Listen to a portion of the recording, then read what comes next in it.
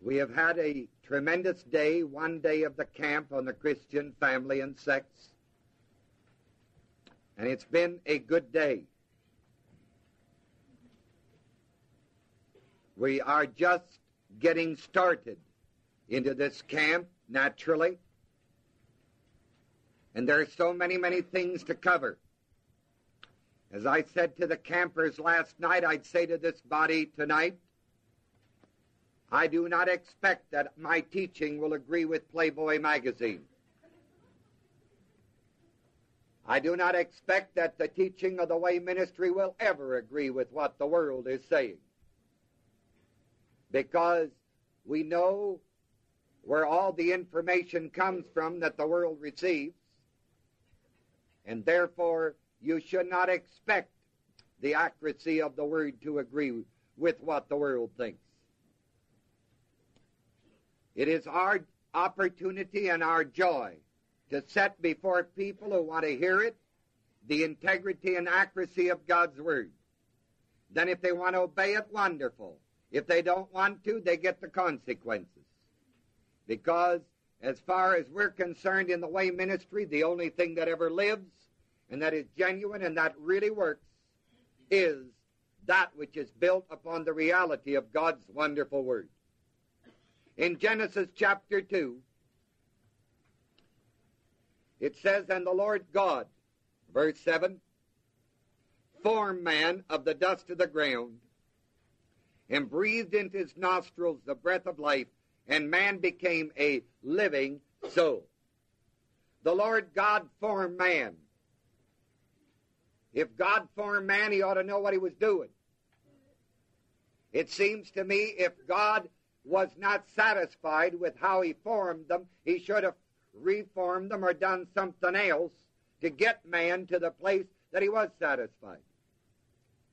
Therefore, all the talk, as far as I'm concerned, about what people think people ought to do is just a bunch of baloney. You and I have to do what the Word of God says we as men and women have to do. And the Lord God formed man.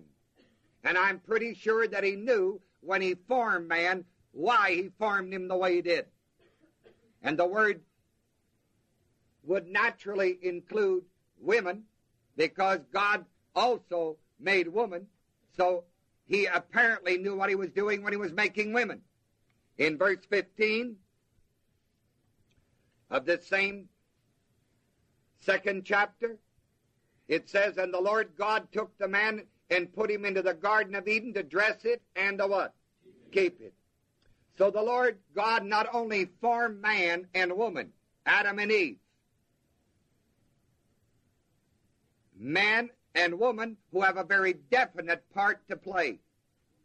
And all this talk about being a homo, about being a lesbian, and you know that just recently, the last Sunday in June, the United Church of Christ ordained a homo officially in the state of California to the Christian ministry, end of quote. What a bunch of baloney. If God's Word is right. Praise God, I ain't associated with that outfit, and they're thankful I'm not associated with it too. So, both of us feel pretty good. Well, what bothers me is I've got way grads that are still supporting the denomination, paying for it. I'd take an inventory of what I did with my money, because you're going to be held accountable to God for what you do with it. Sure, they got beautiful arguments. They quote you that wonderful scripture about loving everybody. Well, bless God, I'll tell you something. I don't love the devil. When the day comes that you can read it to me in God's Word that I'm supposed to love him, well, then I'd quit. It's not in there. Well, the Lord God formed men and women. He didn't form men for men and women for women. Where'd you ever get that idea? You get it from the type of culture that Satan is trying to promote in our country, that everybody who is an adult has the right of consent as to what they want to do. If two adults want to twiddle their toes together and manufacture love juice, it'd be okay as far as they're concerned. Baloney. The Word of God teaches that man was made for woman and woman was made for man, and if you don't like it, you ought to call up the management and complain to him. He's the one that set up the pattern. I get so sick and tired of everybody coming around all the time from the census world and trying to say to us in the way ministry, well, you fellows aren't loving enough. You say you're built on the Word, but where's your love? Well, we got more love in our little fingernail than their whole lousy body most of the time. But it's not the love of what Satan is doing. It's the love of the Word and what God has done in Christ Jesus. And He formed man and woman. And He made the beautiful women so beautiful because God wanted you that beautiful. And He made a man like He made him because God wanted man like that. Now it's our job to find out why God did it, to go to the Word and see what God really said man was all about, what woman was all about, and then to get our lives lined up with what the Word says. Not expect God to get lined up with what V.P. Wierwille might think, or somebody else, but V.P. Wierwille get lined up with what the Word says as to why God formed man and woman. He said He put man in the garden to dress it and to do what? I don't like that. Well, it didn't make a difference whether I like it or not. It's God's what? That's right. Sure. Where did you ever get the idea that Adam and Eve had nothing to do? Just to sit around, twiddle their thumbs, and play with their toenails. Where'd you get it? They call it utopia or something. Place like paradise, they say, where there's nothing to do. Oh, my goodness. When God formed Adam and Eve, He put them in the Garden of Eden. He said, look, Adam, go to work, man. Adam said, come on, Eve, let's do her. To dress it and to keep it. Adam and Eve had to work in the Garden of Eden. Now, if the government says no work, have a Garden of Eden, that's their privilege. My Bible says if you don't work, you don't eat. I want to tell you there ought to be some people in our country not eating. Because other people have to work harder so that those people who don't work can eat. And that's not the law of the order of the Christian family or of the man and woman in the plan of God in our world. God planned for man to work. He planned for man to do something, not sit around twiddle his fingers. He had a purpose. And you never feel quite so good as when you can work. It's a wonderful joy, people, and it's a privilege to be able to work, to have strength and health and life so you can work. The time you would complain is if you'd be sick or crippled or couldn't work. Then you'd have something to complain about. But to be able to work, it's a wonderful privilege. Sure, I'm tired tonight. Bled my heart out all week in New York teaching, staying up for the night owls. Many nights I didn't get in till 2 in the morning. Then I'd go right back the following morning to teach. Came in late yesterday afternoon. Taught last night. Sure, I'm tired tonight, but that's my life. I've been that way for 30 years. But that don't mean a thing. You know why? Because you just renew your mind and the Word turns you on. It's the Word of God that gets rid of the tiredness. I'm not tired now. You can see that. I can stay going till 11 o'clock, 12. Wouldn't make any difference. Why? Day after day can only be the Word. Not because I'm that much better physically or mentally than any other person or you any better than it. It's simply because of the Word that dwells in us. And He says that He worketh within us to will and to do his what? Amen. We got men who are not teaching the word day after day like I am, but men who are in business, who are in shops, who work the factories and work on the farms, work in the homes, the housewives. They're wonderful people, just as wonderful as I am doing the greatness of God in their life. That's right. All you need to do to get chills going up and down my spine and for me to lose all the dandruff I haven't got is for somebody to come along and simply say, well, she is just a housewife. Man, when you say that, you got me hot and bothered or something. Just a housewife. That's a disgrace. She is not just a housewife. You know, that kind of teaching permeating our country has torn out from underneath us some of the grassroots. That women have been taught they're slaves just because they have to wash the dishes or clean the floors or keep the house in order. I should say not. You're wonderful women of God, and you've got a tremendous opportunity. It's not just a housewife. It is a woman of God with a ministry, a mission, a purpose in life. My goodness. Look at Genesis 2:18.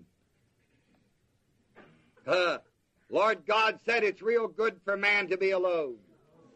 He said what? Right. I will make him a helpmate for him. And it's the word companion. A helpmate is a companion. The word companion means one alongside with who brings the best out of man. That's what it says. I can't improve on that. Neither can you. He said he'd make man a helpmate, a companion. So the first wonderful opportunity that women of God and men of God have who are united in marriage, one with the other, is that the wife is a companion to the man. She's not just a housewife. She's a companion, one standing alongside of, not one standing underneath of. Not one that's a slave to her husband. Look, the same God that dwells in Christ Jesus in me is the same one that dwells in Dotsy. Same God. And in the Christian family, God comes first. For both the husband and the wife. That's right. And it's God's will that the husband and the wife have God first and follow God. Now, if a husband doesn't renew his mind on the Word, or if the wife doesn't renew his mind on the Word, then what does the husband do? If the wife doesn't renew her mind on the Word, he still has a responsibility of putting who first? God. If the husband doesn't renew his mind and walk on the Word, the wife still has the responsibility of putting who first? God. That's right. That's the order. God first. Keep your finger here in Genesis. Take a look at Luke. Matthew, Mark, Luke. Chapter 10. Verse 27. And he answering said, Thou shalt love the Lord thy God with all thy what? And with all thy what? And with all. And with all thy. That's right. And thy neighbor as thyself. Love God with all your heart, soul, mind, and strength. That takes top precedent. That's the requirement. And the same God that lives in the man lives in the woman, the husband and the wife. Therefore, both have to put God where? First. That's right. If I were a Christian man or a Christian woman, and I had done my utmost to get my companion to put God first, and she wouldn't, I'd have to move without her. Likewise on the other side. I know what it says in 1 Corinthians 7. Read it once. I'll read it again to you this week if we get to it. I know all that, but putting that together with Genesis and the rest of the Word, the obligation still is that God has to come first. And it's the man's responsibility to see that he holds God first in his family. In this Christian family, I'm going to teach our people how to get the family together in Christian family worship, in the reading of the Word as a family. We're going to be talking in this camp to our young people on how to date. Dating is a lost art. That's right. About the only thing they have on dating today is 3 long segments of movie film down at outside of Lake St. Mary's or Moulton or someplace, where you can go at 7 o'clock at night and come home at 2:30 in the morning or something.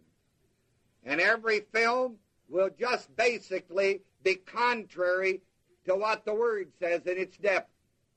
And when you get through seeing them, you've spent a night out, but you haven't learned anything that you didn't already know. And so we've lost the whole art of dating. All we know is go to a lousy picture show. I guess, maybe a few other things.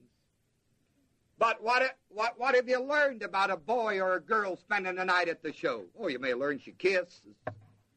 Yeah, French and otherwise. You may have learned a lot of other things about her, cuddling her. But is that the art of dating? That kind of thing you can buy down the street from anybody that isn't even a Christian. What about the Christian boys and girls? How can they date? How can they really get that thing up where it's exciting and alive and vital without always getting in the messes? It is possible because the Word shows us how, and we're going to be in it.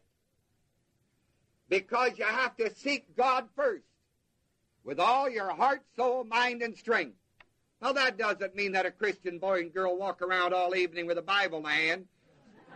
Yeah, and say, now look, honey, here it says chapter 17 of Leviticus, verse 3.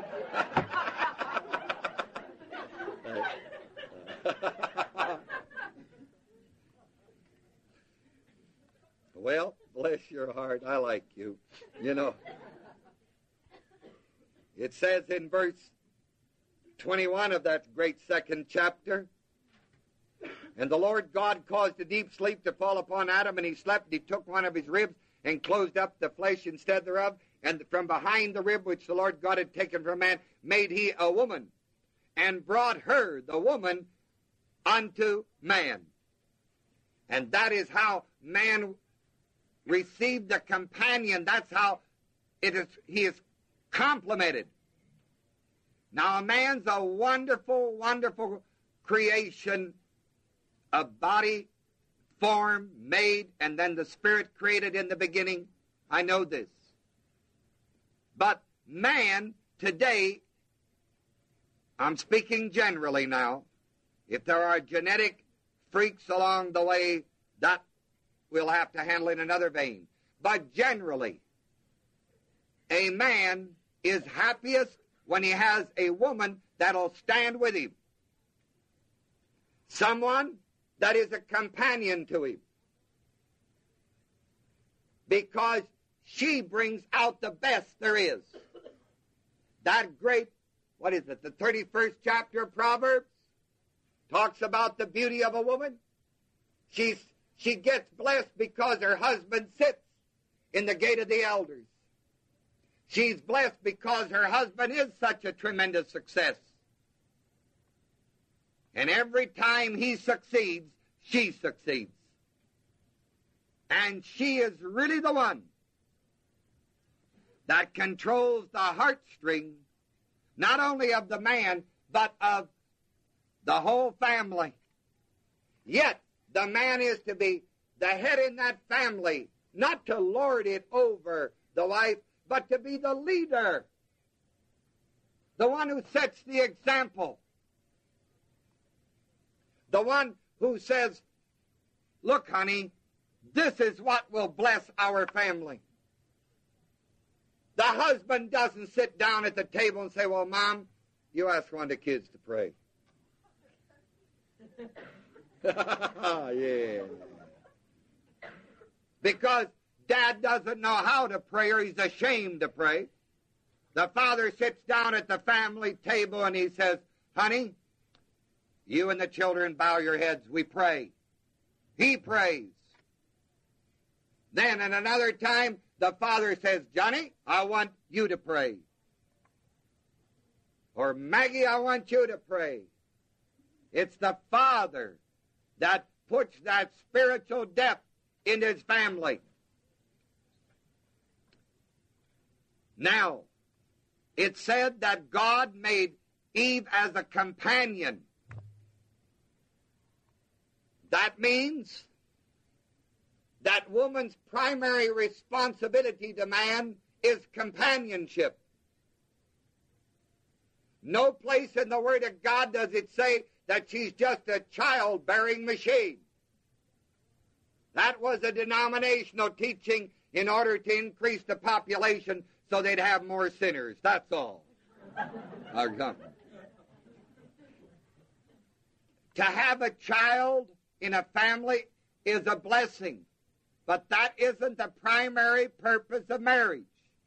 The primary purpose of it is companionship. Someone you can really rap with.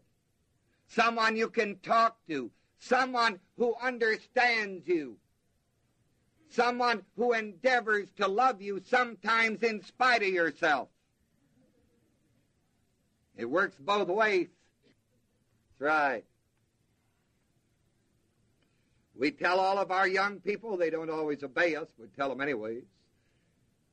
Share it with them. I'm not telling in the sense they have to, but we say to our young people, after you get married, don't have any children for 2 or 3 years at the earliest. Even if you're 26 when you get married, you can still have them at 29, I guarantee you. It says so in the book.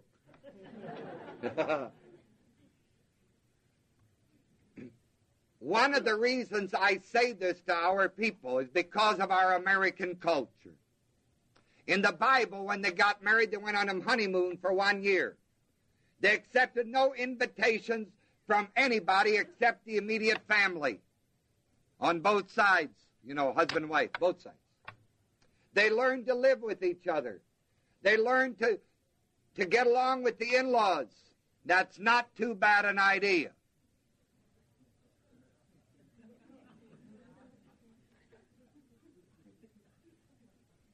You see,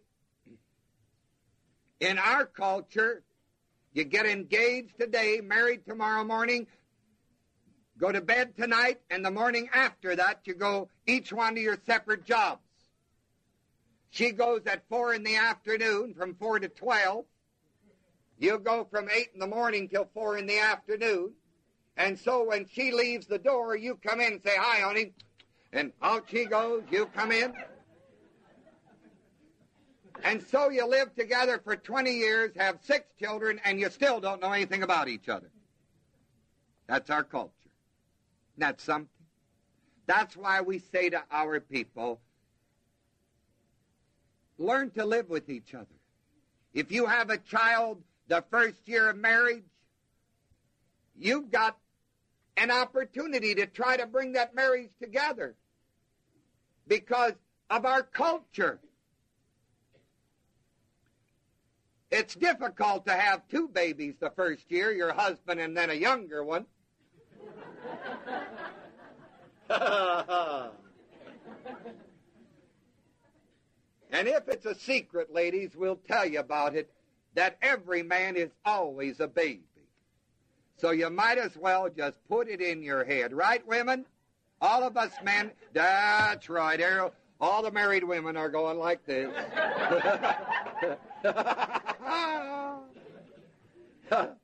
And you might as well learn that you've just got to baby us men all the time. And we like it. And of course, since we like it, we promote the system. And we always know that our wives love doing this because they are so tender and kind and mothery that it just blesses them for the privilege of mothering us. It's a beautiful trip. Well,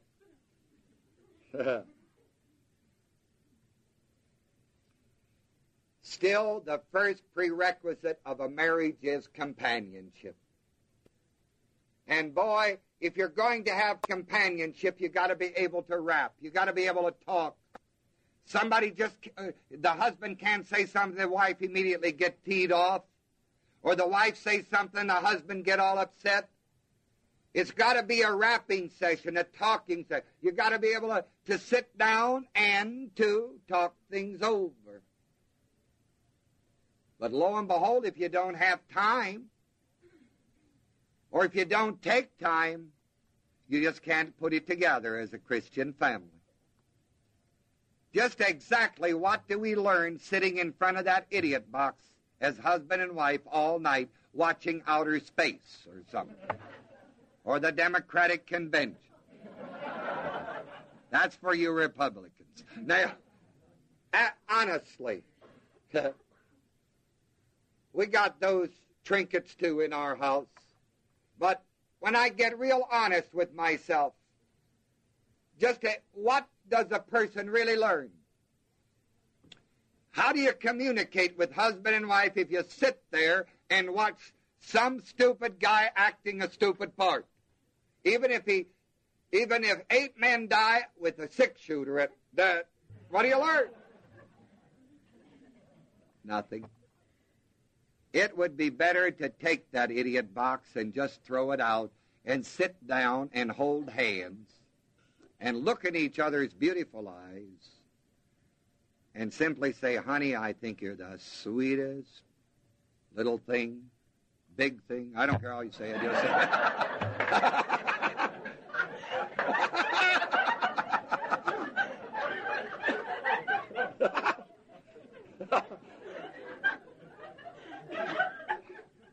At least I'd get some reaction. And it wouldn't be the TV causing it. Now, you see, you've got to have time to talk. You have to have time to relate one with another. It's just a tremendous opportunity to build that companionship. And I think all of us know many so-called Christian families that have children and everything, but they lack that companionship. And in that companionship is the sweetness of the walk. I think, Elena, have you got it in the book that we're publishing, the one you're writing on the way, Awareness of His Presence? That's my old heartbeat. She'll be the first one that's ever published it for me. That's part of my believing of the Christian family. It's not that she's always there mopping floors, or when I come home that she's always there. You know, she's got to go to the hairdresser every Friday, you know that. And she's got to do a few other things. But it's just knowing that she'll be there. Or just sometimes, you know, she's in the kitchen, you're back in the office someplace. Just the awareness of her presence. Whether you rap, whether you talk all the time, that's not what I'm talking about. It's just knowing she's there. For her to know just know he's there. It's the awareness of his presence. That's why a man can't call the boys every night and say, hey, John, let's go bowling. Tomorrow night, hey, Herman, let's go bowling. That's right. Because sometimes she wants to know the awareness of his presence, too. And when you get married, you aren't marrying the guy you've been bowling with. If you wanted to marry him, get married to the ball, and you be at a ball. In a Christian family, you got married to the woman. That's right. I'll tell you one more thing. You didn't marry the in-laws either. And that's why the Scripture says,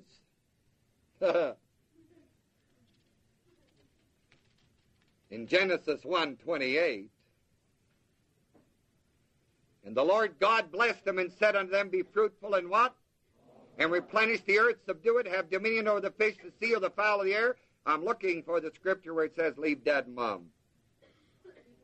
Which one? That's where I better read. I like that other one over there, too. I'm going to talk about it in a few minutes. But I wanted to show you the Scripture. Therefore shall a man leave his father and his mother, and shall cleave unto his wife, and they shall be one what?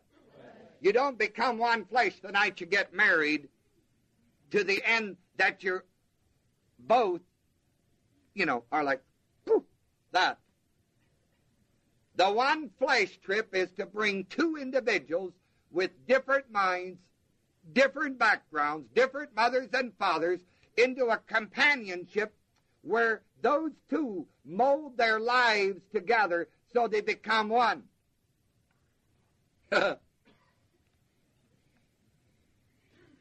Somebody said it'd be much easier if it was like the old wagon, just one tongue. But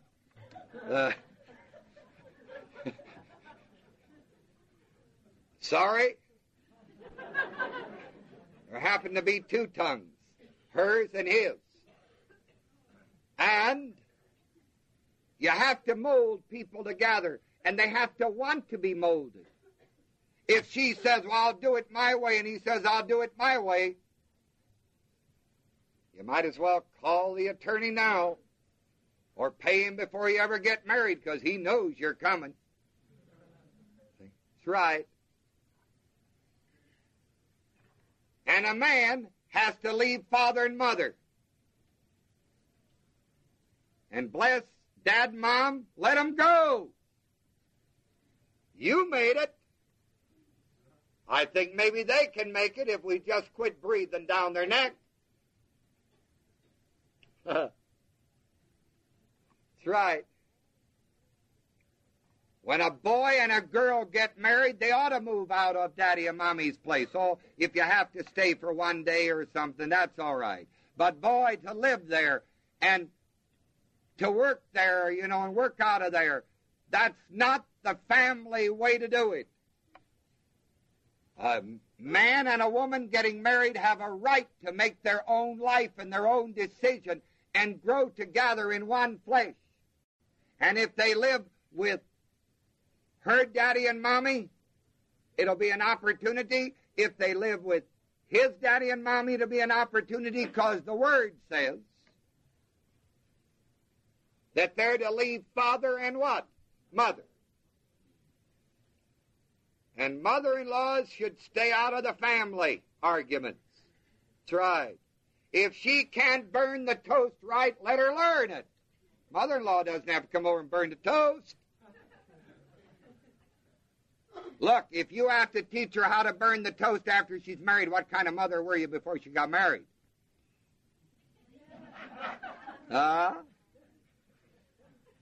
You mean to tell me you didn't teach her anything before she's married? Now, after she's married, you want to go over and run the family?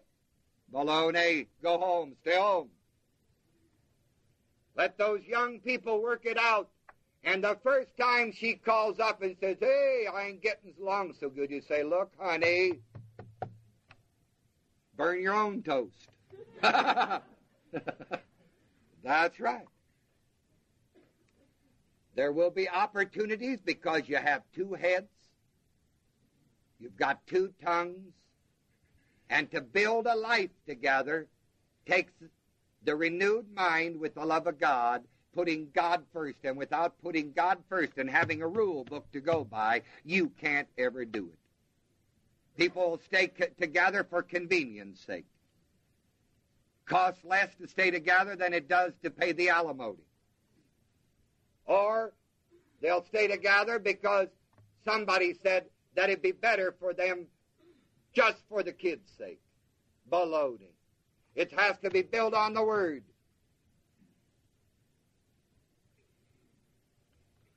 Also, that 28th verse that I read needs to be called to our attention tonight. God blessed them.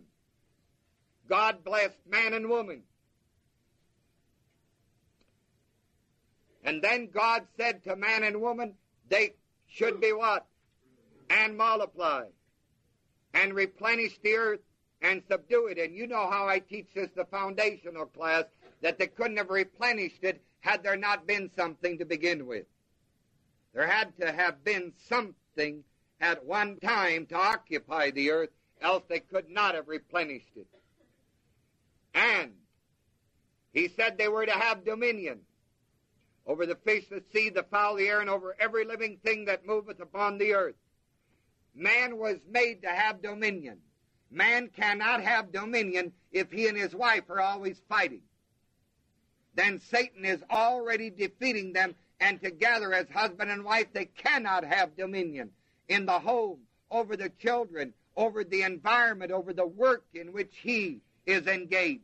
It's impossible, because it's contrary to God's Word. So the Christian family is a wonderful joy, a wonderful opportunity. Why, if you never had an opportunity, there wouldn't be anything exciting about it. It's the opportunities with which you're confronted, which you work out and put together, that make it a road that is enjoyable because of the awareness of his presence or her presence. And it's a tremendous opportunity, people, tremendous joy. I don't know if two people, man and wife, ever get to see everything eye to eye on everything. Sometimes I think life would be awful dull if we did. But I do believe that two people can so work things out that they can overcome any opportunity. I have said it before, and it'll bear repeating again tonight. If you had two people born again of God's Spirit walking on the Word, I'd be glad to take that boy and that girl and marry them tonight and guarantee that if they stay put on God's Word, those two will have a great one-flesh trip. Guarantee it. Because this idea that you have to date for 16 years or something, nothing to do with it. Has everything to do with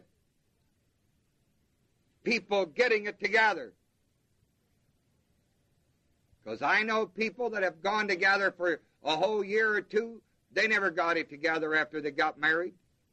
No others that only went together for one day, they didn't get together either. So the principle has to be built on the Word. That's the Word that sets it forth. And as that Word is set forth, we build our lives on it, then the things come to pass. When you deal with the Christian family and with sex in the category in which we deal with it in the family camp,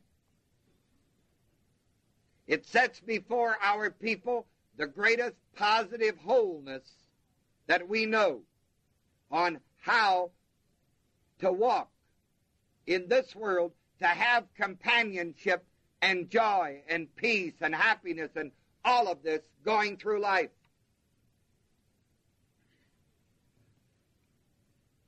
God is wonderful in His love and in His mercy and His understanding. I know the ideal way, but in our culture, sometimes you cannot deal with the ideal way because people have already blown it. Then what does God have to say to those? Well, I believe that our God is not only forgiving, but He's able to mend the fences. I believe that it is possible to come back. I believe it's possible to come back to the Father and to say, look, Father, I blew it. I'm sorry. Now I'm going to walk. He cannot, do the trip right at that moment, but if you make that decision and you start walking, He can bring together again that life or those two lives to the end that it will magnify and glorify God and bring blessing to both the husband and wife. This is why it is always a wonderful, wonderful privilege that I feel we have when we have a camp on the Christian family. Camps like this ought to be held all over the nation, mainly for the Christian believers, that the Christians get their questions answered. I passed out a number of questionnaires last night and I guess this morning or something. And do you know that generally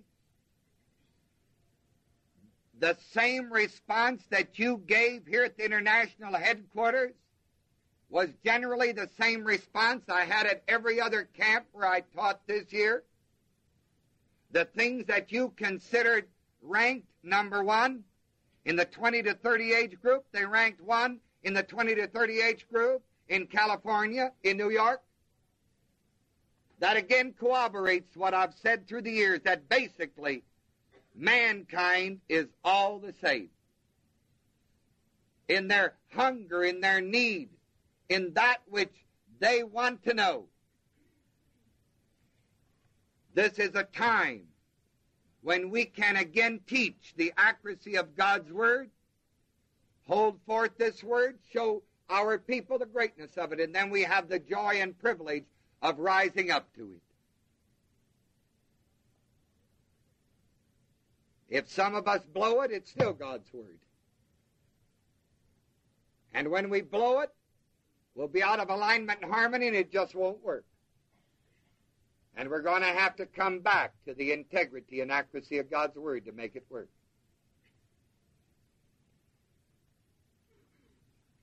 And in that great companionship of the Christian family lays the future of our country, of our existence in it. If the Lord tarries, that's the only thing I see that will make possible growing up, the children growing up in the nurture and admonition of the Lord again. Having the knowledge of the foundational class so deeply ingrained in them that when they're 16 or 20, they never recognize when they first learned it. They've just got it from the beginning. And this is why that we're having a camp this week on the Christian family. And this is why I wanted to share this word from Genesis, which is the foundation of the entire ministry of the Christian family. You go back to its first usage in the Bible, and there God tells you those basic truths, and you can pattern these now all the way through the Word of God. So we're believing for a wonderful week. We're believing for your prayers to be with us that are not in the camp. But if you'll take those scriptures that I gave you tonight and really work those in their depth, you will see that it puts together a lot of things that you, as Christian parents, may enjoy sharing with someone else. And that is my desire, that's my prayer for this group tonight, and that's why I gave you those sheets of paper. I wanted you to take them home with you.